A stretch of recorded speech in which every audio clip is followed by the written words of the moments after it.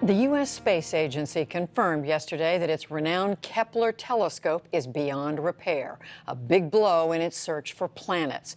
The Kepler was launched into an orbit around the Sun in 2009.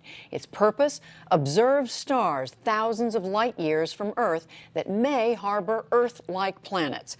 By looking at what happens to the light emanated by the stars, it's discovered more than 3,500 possible planets, more than 100 of which have been independently confirmed. But it has not yet found one planet that has the right conditions for sustaining life as here on Earth. NASA says the spacecraft's wheels, which are critical for keeping it pointed correctly, do not work anymore. Astronomers are now assessing its legacy. Michael Lemonick is the author of a book about Kepler called Mirror Earth. He's long written about space and science for Time magazine. Michael Lemonick, welcome to the NewsHour. Tell us a little bit more about what the original mission for the Kepler was. The original mission was to take a census, really, of a group of stars, an average group of stars, to find out what percentage of them have planets of any kind and what sizes those planets come in and how far they are from their stars, how the temperature on the surface of those planets would be if you were there. And why is that important? And how much of that mission did it get done? It got, well, first of all, it got a huge amount done. It's important because the reason we look for planets around other stars at all is because we're interested in whether there's life elsewhere in the universe. And the best bet for life, we would think, would be on a planet just like Earth, that is, about the same size as Earth, orbiting a star like the Sun, with the right temperature for water to exist in liquid form, which is a requirement for life, we think. And since we know there's a planet like that already in the universe and life is here, we want to look for a planet like that elsewhere as the best bet for finding life. And so what happened to the telescope? We mentioned the wheels not working. Was this something they expected would go wrong?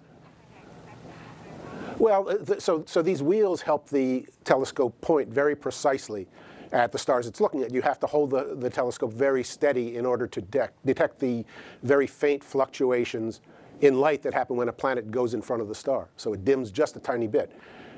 And the wheels help keep it pointed incredibly precisely. And they've had 4 of these reaction wheels that the satellite went up with. One of them failed last year, another one failed last spring, and with only 2 wheels still working, you can't point with the accuracy that you need. And so the telescope is still in perfect working order. It just can't aim in the direction that it's supposed to. Michael Lemonick, it must be incredibly frustrating to the NASA scientists who put so much effort into this. How are they taking this? Well, they're actually taking it pretty well. When Kepler was first approved in 2000, it was approved for a 4-year mission. That's what the scientists asked for. NASA said, yes, you can have 4 years. And they've completed the 4 years. In 2012, the scientists said, well, we could do even better science if we had another several years. And they got another 3.5. But the first primary phase of the mission has been completed. And only the first 2 years worth of data from those 4 years have been analyzed yet. And those numbers you quoted in the introduction, all those planets it's found already, that's just from the first 2 years of data. So they've got 2 more years worth to probe through, many more discoveries to make. All that's lacking is the ability to then go even deeper and look even further. So they're disappointed, of course. They would have liked to do more with this amazing satellite, but they're incredibly satisfied with what they found already. But in terms of adding to our understanding of space, you're saying this is significant. This is very significant. What they've done in this survey is discovered what they're convinced are more than 3,000 planets. They haven't all been confirmed yet, but most of them will be. And what they see is that if you look out around average stars, you will see some planets like Jupiter, big, gassy, giant planets that would be very inhospitable to life. More smaller planets like Neptune, still not very hospitable.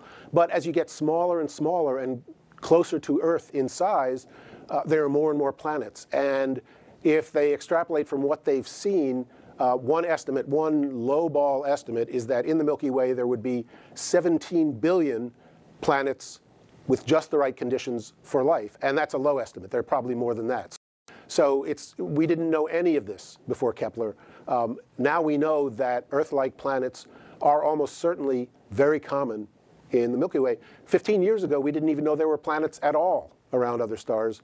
Now we know that Earths are very common in the Milky Way. And what do they believe it's going to take to find out where those other Earths are? Well, so Kepler's primary mission is often misunderstood. It wasn't specifically to find those planets in particular. It was to get an idea of how common they are. That's the basic mission. So if it found that Earth-like planets are very rare, that tells astronomers, okay, maybe it's not worth going out now and trying to find specific ones. What it's found instead is that Earth-like planets are probably very common. There are probably plenty of them reasonably close to us, and now we can start targeting, with new telescopes, targeting stars closer to Earth than the Kepler stars, which are quite far away, looking for those planets, and ultimately, with more powerful telescopes, looking at their atmospheres and their surfaces to try and determine whether there's really life there. Because it's one thing to say, yes, this is a good place where life could exist. We want to be able to say, yes, life does exist on these planets. And that is now not a crazy thing to try and do, thanks to Kepler. We now know it's not a quixotic endeavor. Well, that is pretty exciting. Michael Lemonick, thank you very much. I think so. Thank you.